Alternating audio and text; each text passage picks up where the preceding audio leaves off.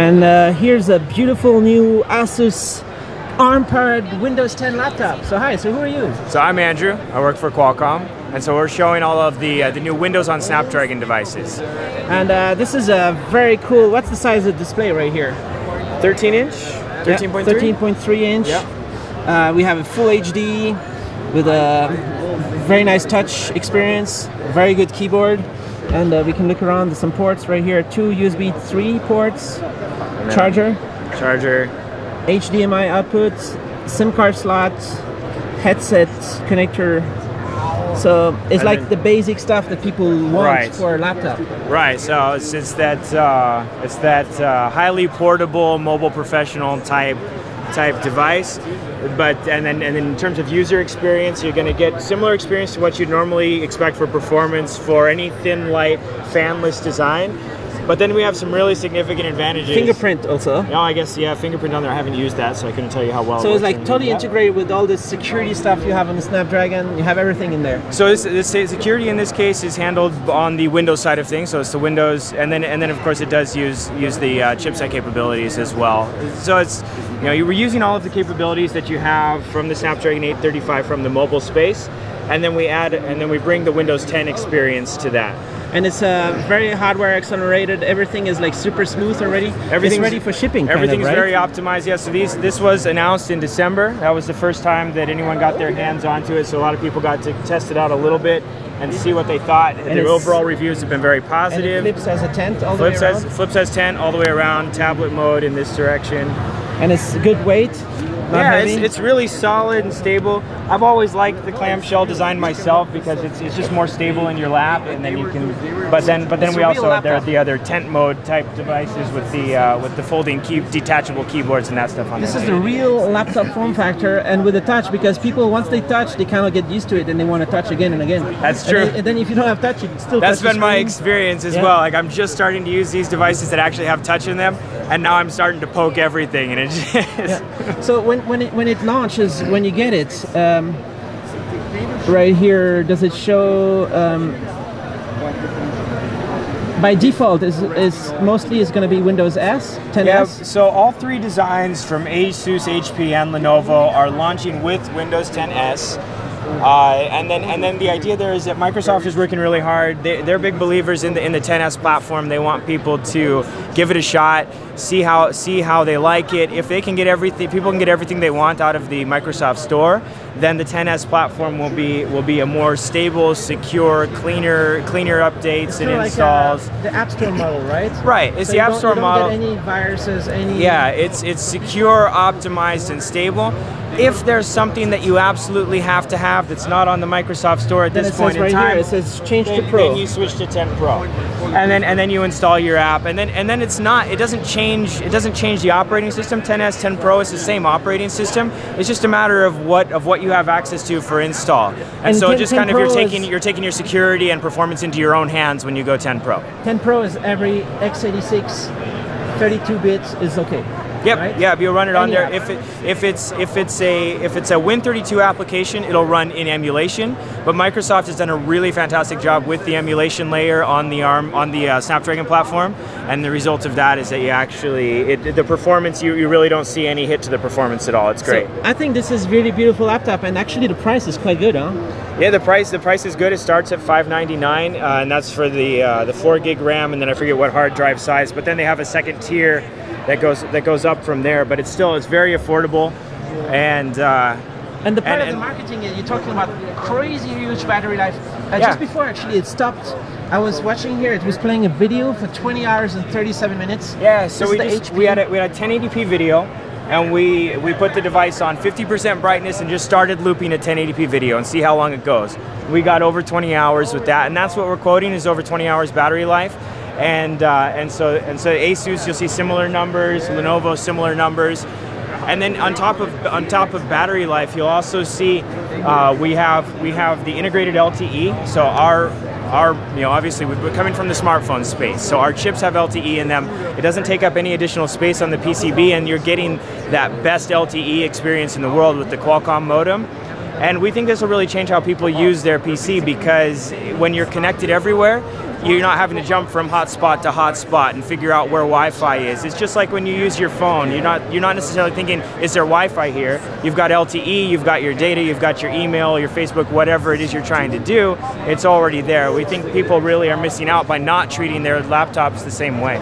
It's your bread and butter doing LTE kind of stuff, right? It's a Qualcomm specialty. Oh yeah, it's something cellular, right? Yeah, You're putting it right here, and hopefully people are going to get it bundled, right, with their LTE subscriptions. So yeah, so I mean, it'll be defined carrier by carrier, retailer by retailer, but all of those are being worked out now about how exactly they're incentivizing and supporting the LTE on the cellular plans.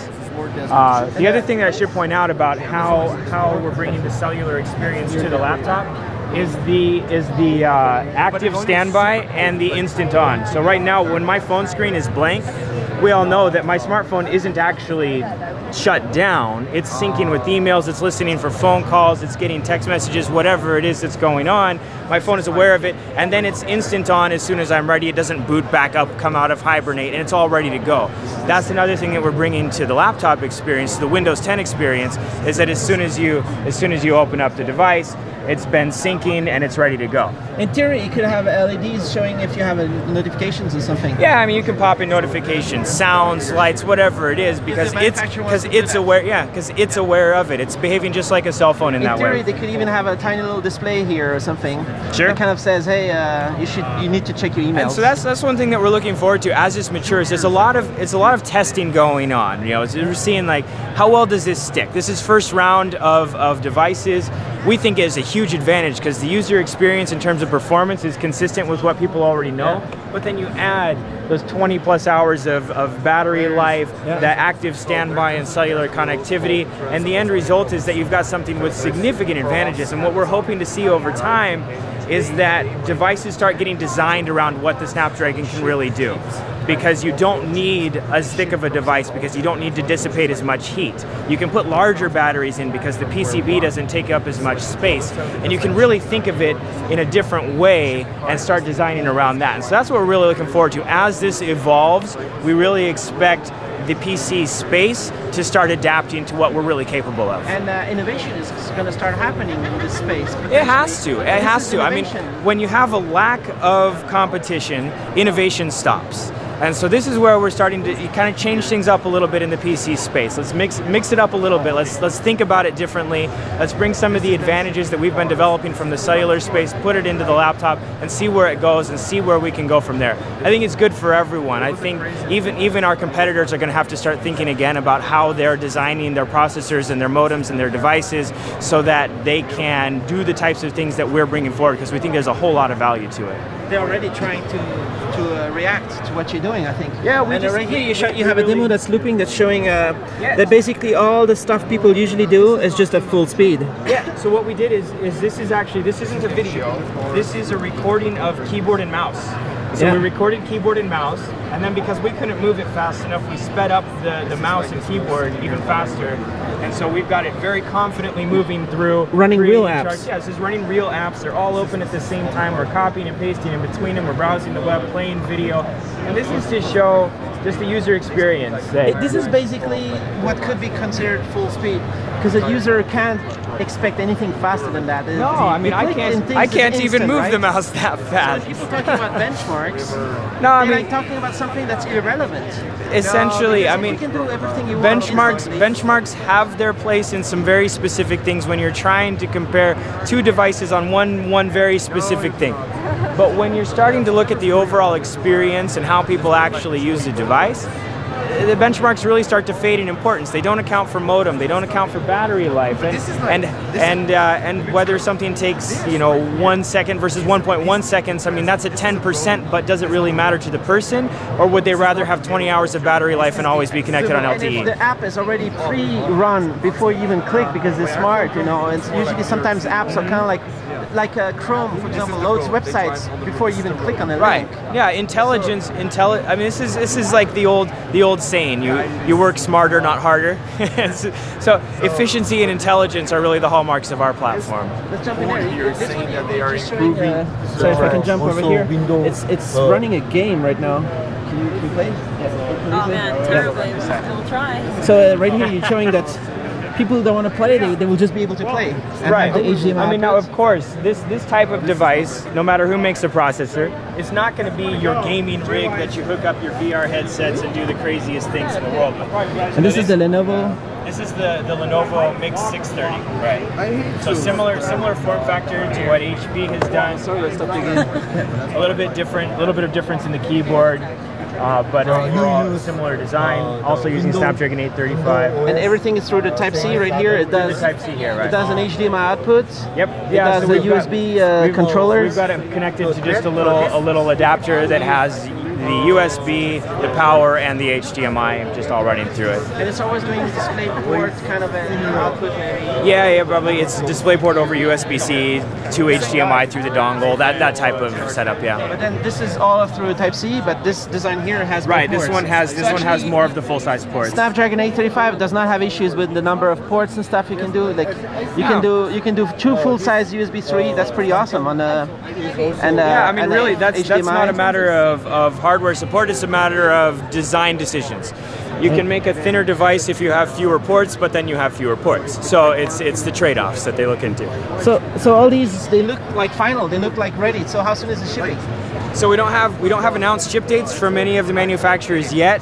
The Asus and HP are expected to be earlier. They were announced sooner, but they'll be Q1 this year, and then we'll wait and see when Lenovo announces their launch dates. And all of these have 1080p panels. 1080p that helps displays. with your battery life, right? 10 versus 4K definitely. So I mean, you could our chips are obviously capable of handling 4K. We've been talking about 4K on the mobile space for a long time. 835 is no exception to that, but 1080p is a good sweet spot between pixel density on the smaller displays like this, and then efficiency and cost. Frankly, I mean, you could have a 4K panel, but your battery life will go down on any processor architecture, and your battery life will also go down.